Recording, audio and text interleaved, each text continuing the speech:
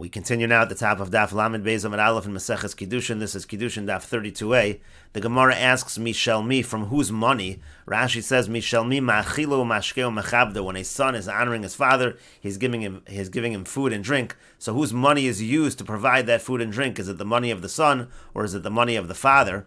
Rav Yehuda says, Mishel ben, it's from the money of the son. The son has to use his own funds in order to feed and give to drink to his father. Rav Nasan bar Oshia Amar Mishel av. Rav Nasan bar Oshia says he uses the father's money. The son has to do the work of giving the food and the drink to his father, but he doesn't have to use his own funds for that purpose.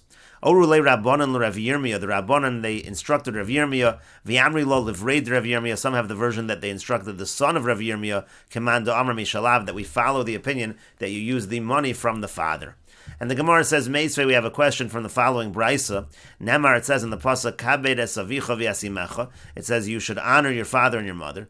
V'namar, it also says in the Pasuk, Kabed es Hashem mehonecha. It says you should honor Hashem mehonecha, from your own money, from your own wealth. That's a pasuk in Mishlei. And so the Gemara says, Malahalan b'chesron kis, just like over there, when you're honoring Hashem, you lose money, you use your own money. Afkan b'chesron kis. So too over here, by the honoring of your father and your mother, you have to use your own money.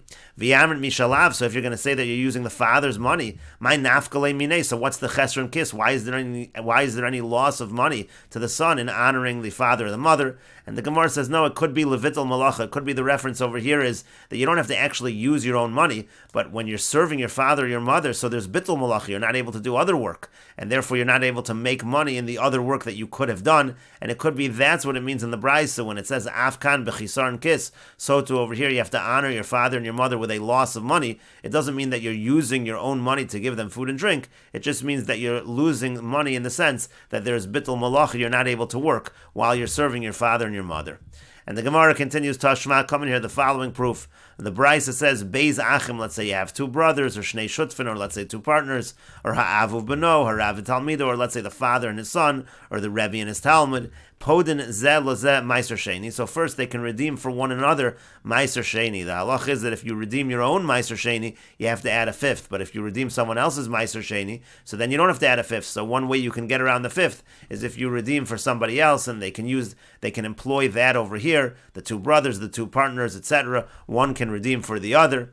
And then it also says in the Brayso ma'achilin zeh lozeh meiser ani. Also, they can give to one another meiser ani. Let's say one of them is poor and the other one has meiser ani to give, so he can give that meiser ani to the other individual. So let's say the son can give the meiser ani to the father.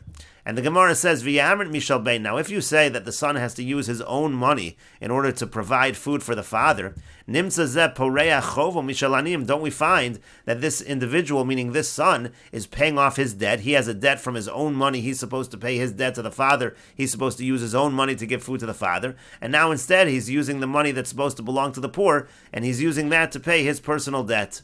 And the Gemara says, lo no tzricha, it's necessary lahadafa. We're talking over here where the son has already given, he's already provided to his father enough food, and now lahadafa, we're talking about extra, surplus. He wants to provide a little bit extra, so he's already fulfilled his own obligation in terms of giving the money to give food to his father. For the surplus, if his father is poor, he can give that meiser ani to his father.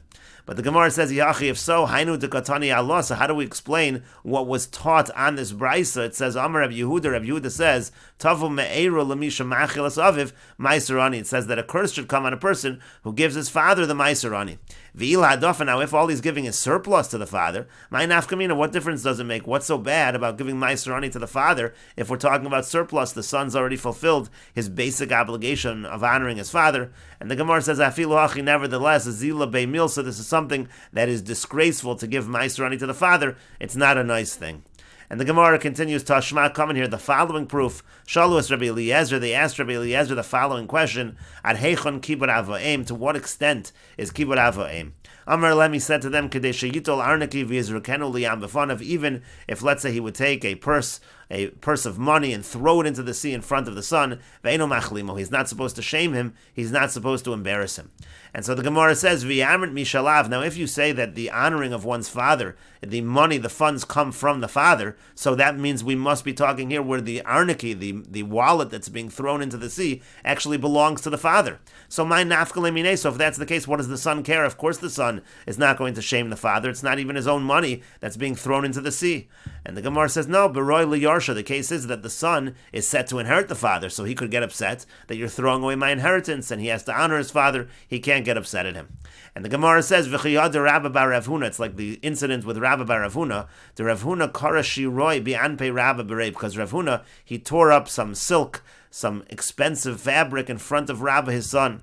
Amar, he said, Ezel ichzi, I want to see, irasach ilo rasach, I want to see if he becomes angry, or if he doesn't become angry. The Gemara says, but still, how could he have done that? V'dilma rasach, but maybe he will become angry. V'kavar alef neiver, lo siten michshol, and then what's happening is, he's placing a stumbling block in front of his son, and Rav Huna's being over, he's transgressing the pasuk of lifnei iver, lo siten michshol. And the Gemara continues, that's not a problem of placing a stumbling block in front of his son, because the case was that Rav Huna forgave his honor before this all happened, and therefore, even if it would turn out that Rabbah would become angry, there would be no violation of halacha. But the Gemara still says, but wasn't he transgressing bal tashchis? It says you're not allowed to destroy something, and here Rav Huna is destroying his clothing.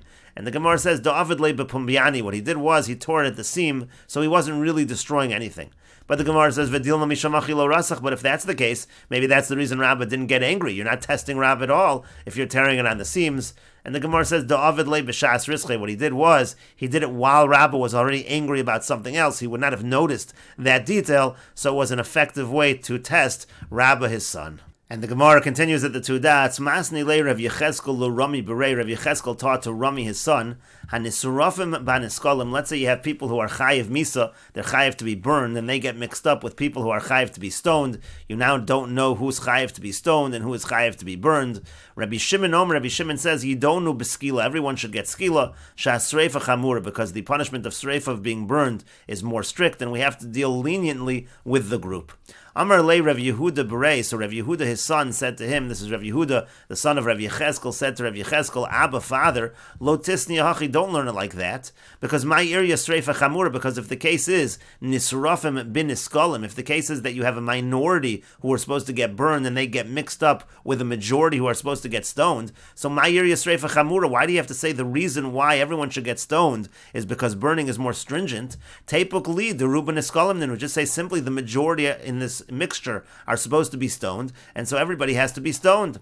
Ella, rather, hachi, here's how you really should teach the halacha. Haniskolim bin israfim. The case is, let's say those who are supposed to be stoned, they get mixed up with those who are supposed to be burned. The ones who are supposed to be burned are actually the majority, and so therefore we're saying a chiddush, even though the minority are supposed to be stoned, everyone gets stoned because that is more lenient.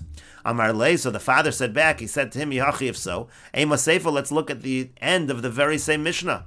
The Mishnah continues, V'chachamim omrim, and the Chachamim say, Yidona b'sreifa, that everyone should get sreifa, Shahaskila chamur, because it's actually stoning, which is more stringent. Now, Ma'irya, the skila chamur, now if you are correct that the way you should understand the Mishnah is that the Mishnah is saying the minority are actually niskolim, so why do you have to say that skila is more strict, and that's why everybody gets sreifa? Teipukli, deruba nisrafim ninu, then we should just say that since the majority are supposed to be burned, that's why everyone should get burned according to the Chachamim.